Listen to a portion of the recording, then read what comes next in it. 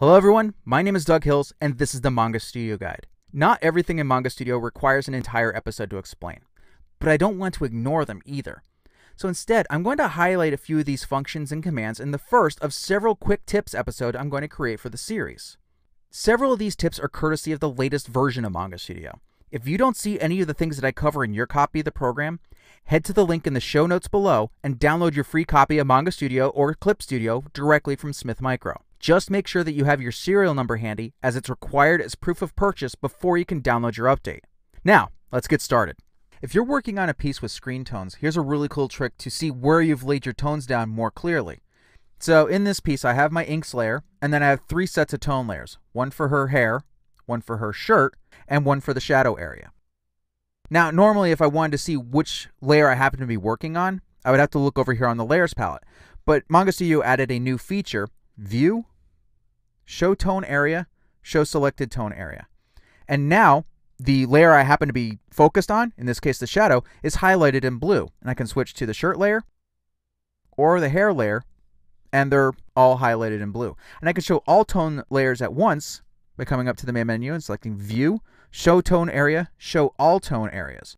And now every tone layer that happens to be on the piece will be highlighted in blue. And is really helpful, and I'll zoom in, and I'll make sure I'm on the shirt layer, because it helps me see if there were spots that I happened to miss when I initially laid down the tones. For example, there's a couple of slivers here that I can now fill in with my pen tool. Or if I happen to draw and didn't notice I got a little bit outside of the lines, it'll highlight here, and then I can switch to my transparent color and erase. If I wanted to have all of my tone layers highlighted but still separate them by color, I come over to Layer Properties and I scroll down to Area Color. And to demonstrate, I'll switch over to her hair color. I click the Area Color triangle here, and this brings up the operating system's color picker. And I select a color. Let's go red and hit OK. And now the hair layer, or the one that's at 40% density, is now set to red. And if I drew any place else on this layer, it will show up in red. Same thing. Let's change her shirt to green. And now I know when I draw, okay, I'm on the hair layer, or if I'm drawing and I realize, okay, I'm on the shirt layer or the 20% density layer. And that helps me see where my tones are, and with the color cue, know which layer I happen to be working on. Now let's talk about making color selections. Now normally, if I wanted to pick a color from the piece I happen to be working on, I'd come over to the color picker tool, select color picker or eyedropper, and then select from the canvas the color that I want to work with. However, I would only be limited to what's on the canvas. I couldn't pick from any place else on the Manga Studio window, for example, until now.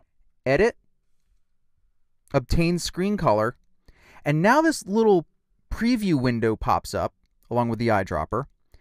And now not only can I select from the canvas, but I can select any place else,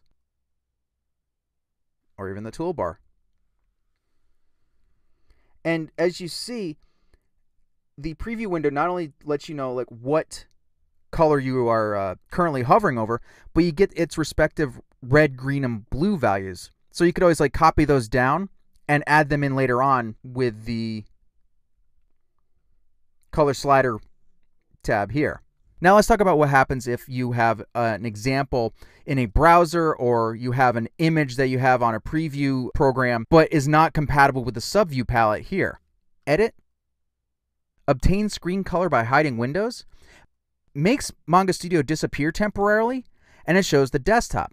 And you can see I have this picture of a mountainside here, El Capitan, and the preview window is still there. So I can pick from this screen, or I can pick off of the desktop. And again, anything that happens to be active on the desktop other than Manga Studio. This is something to keep in mind. Only the stuff that is active will be shown. So if you have stuff that's minimized or hidden, it will not show up, and you will not be able to bring it up on the screen while it is in this mode. You would have to bring it up and then use the obtain by hiding windows function. Let's go with this orange. Click. And now my foreground color is orange. So now that I have my new foreground color, I'm going to go and change my line art color. Normally, what I would do is come over to the Layer Properties palette and click Layer Color, and it would change the layer color to whatever the layer color is currently set to. But it is not a permanent thing. I could easily turn this on or off. If I wanted to do a permanent change, I come up here, Edit, Change Color of Line to Drawing. Now, every bit of art that happens to be on the currently selected layer will now turn into whatever my foreground color is, in this case, orange. And this is the other different thing compared to using the layer color option. If I go to my pen tool and I switch back to black, I can draw in black. I can switch to a different color, edit, change color of line, and now everything turns to, a burnt orange. If I switch to the lasso tool, I can even make a selection, switch to black, edit, change color of line to drawing, and my selection now turns to, in this case, black. So it's a really cool way to quickly change the colors of a layer you happen to be working on, either in whole or in part. I should also note, I'm going to flatten this image, layer, merge layers. If I hit edit, change color of line to drawing, it pretty much treats it like a giant fill. All the black and all the white and all the colors that happen to be on that one layer are now this greenish yellow color. And finally, let's say that I only want to recolor a portion of the line art, but I want a little more finesse than to select and use the convert color option.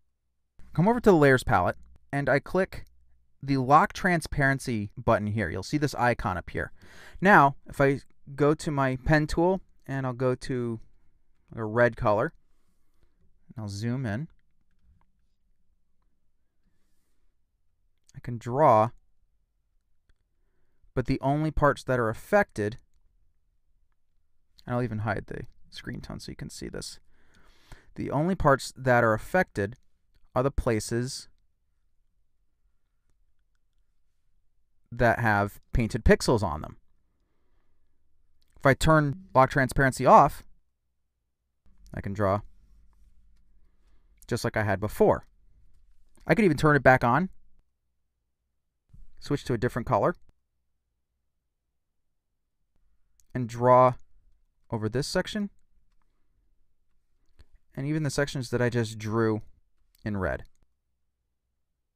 Now, I went and created an additional layer in red just to kind of demonstrate why I think that this option is useful, especially if you're working on a color piece.